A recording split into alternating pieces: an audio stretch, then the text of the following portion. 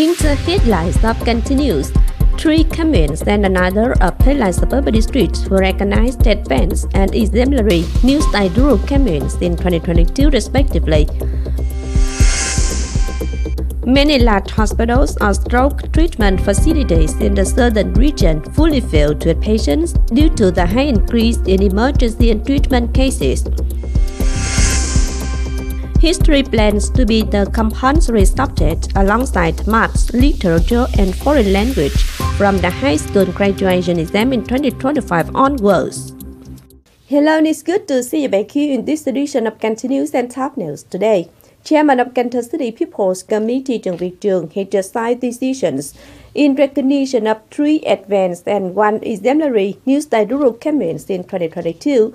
All of these communes are in Thời suburban district. In total, 24 out of the total 36 and another commune in Cần Thơ City have so far been recognized as advanced and exemplary new style rural titles respectively. Specifically, 3 advanced new style rural communes are Thành, Trường Xuân A, and Xuân Thắng. All of these communes have achieved all 19 criteria set by Cần Thơ City in 2021-2025 phase. Of the criteria, the ones on traffic, education, income, security, order, and development of the rural economy were achieved sustainably. The only exemplary new style rural commune obtained in 2022 was Định Môn. It is also the first one of this kind in Cần Thơ City. The commune has built up its marked hamlet model in Định Phước and Định Hòa and a new style residential zone in Định Yên commune. In 2022-2023 winter spring rice crop, the model of large-scale rice fields keeps founding and expanding, with 140 large-scale rice fields covering a total area of nearly 36,000 hectares, more than 2,522 hectares more than in the previous winter spring rice crop. 40% of large-scale paddy fields are exclusively consumed at the price of between 50 Vietnam dong and 150,000 kg of commercial rice higher than the market price and between 5,000 Vietnam dong and 7,000 kg of bread rice. There are now 38 cooperatives and cooperative groups across Cần Thơ City under a combined area of 2,681 hectares located in Thốt Nốt, Vĩnh Thạnh, Cờ Đỏ, and Thời districts. Besides, the agricultural sector of Cần Thơ City also gives support to 10 rice-growing cooperatives under nearly 5,000 hectares in Cờ Đỏ and Vĩnh Thạnh suburban districts to produce rice as VGAP and Global Grape Standard. Cần Thơ City People's Committee has just released the decision to hand over nearly 37 hectares in Thương Thạnh Gold, Cái Răng Urban District to Nam Long Investment Trust Company in Cần Thơ City to build Nam Long 2 residential zone in the southern Cần Thơ urban zone, which covers nearly 44 hectares and has a total investment capital of nearly 500 billion Vietnam dong. Of the total area, the public entertainment station covers 4 hectares, traffic area covers 15.24 hectares. The main investor is in charge of handing over the management of these stations to professional chambers, and Cái Răng District People's Committee is stipulated. The main investor must put its investment in directly building social accommodation in the remaining 38,260 square meters as the detailed planning of the project.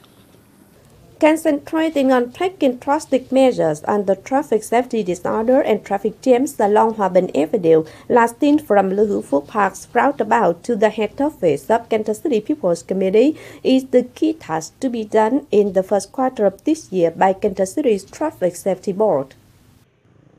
Specifically, the system of the old traffic signal lights will be replaced by the system of smart traffic signal lights. Traffic signal lights will also be installed at the crossroads that have not been installed, and the lanes will be divided also. Apart from disseminated and sporting inspections in the first months of the year, the City Traffic Safety Board will also plan to survey traffic jams to come up with the solutions. Leaders of Ô Urban District has recently come to offering out on operation of Thành Long Frog Breeding Cooperative in Thời World.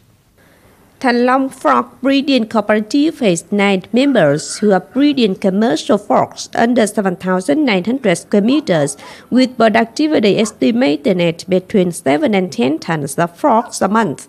Its frogs are exclusively consumed at supermarkets in the city at the price of 52,000 Vietnam dong 1 kilogram. According to cooperative members, frogs are easy to raise and suffer fewer diseases. What breeders must acquire is just knowledge of the reproductive habits of frogs so as to design proper breeding farms. Cần Thơ City's Labour Confederation has just offered the house of the trade union for trade union members in Vĩnh Thọ, Hamlet, Vĩnh Bình, Commune, Vĩnh Thành suburban districts. The houses offered to family of Võ Thị Cẩm Kim, a unionist of Vĩnh Thành Suburban District's Study Promotion Association. The house covers an area of 32 square meters and has a value of around 80 million Vietnam dong. Of the figure, 40 million Vietnam dong is supported by the Girl Heart Fund of Cần Thơ City's Trade Union, and the remaining is contributed by the family. Following is some notable news in the medical area. Many large hospitals or stroke treatment facilities in the southern region are fully filled with patients due to the high increase in emergency and treatment cases. Cần Thơ Stroke International Services Hospital is seriously overloaded, as revealed by the hospital. In 7 recent days, it gave emergency treatment and examination for more than 5,000 visits. The increase in the number of stroke emergency treatments is a matter of more concern. Around 50 emergency cases are recorded every day after death in comparison with 40 cases previously. The hospital is giving treatment for 260 patients every day, whereas it has just 100 beds. Rooms for the administrative zone are consequently used for treatment also. According to doctors, an unscientific lifestyle is the main cause of stroke attacks among young people. Sources from the National Hydrometeorological Forecast Center said high tide accompanied by big waves is forecast to cause widespread submersion in the southern region from February 16 to 24th. It's predicted that from now to February 24, the water level measured at Vũng Tàu Nautical Station may continue rising to highest level of 4.15 and 4.3 meters, along with powerful tide, coastal, hollow, and riverside areas in southern localities will be possibly submerged. After the tidal phase, from now to May, 6 more tidal waves will come to the southern region, 2 of which will come in the upcoming March, lasting from March 9 to 11 and 20 to 25. According to the Education and Training Ministry, from the high school graduation exam in 2025 onwards, history plans to be the compulsory subject alongside math, literature, and foreign language. The plan is in the process of asking for opinions from experts.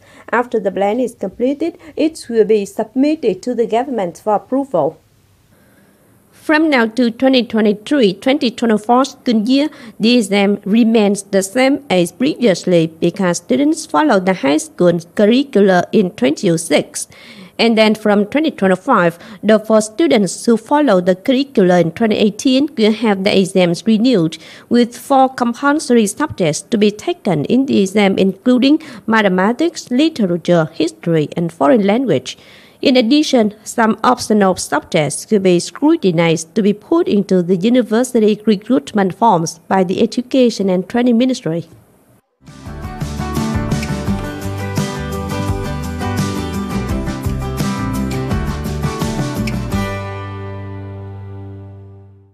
In the last minutes, let's look at the updated weather forecast.